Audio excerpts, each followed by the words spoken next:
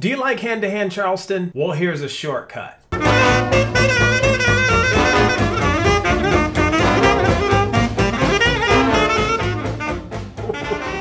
This one's not easy. This one's hard for so many reasons. Obviously the tempo's pretty quick, but ultimately perfect execution of this move will be determined by perfect execution by the leader and the perfect execution of the four pillars by the follower. There must be perfection. If you're struggling with your Lindy Hop technique, I encourage you to take the Fundamentals and Beyond class below. I've included this course with 19 other taster courses to help perfect your technique and inspire your creativity to master social dancing. I hope the courses help. If I don't get a chance to dance with you in real life, hopefully I get a chance to see you in one of my classes online. Take care.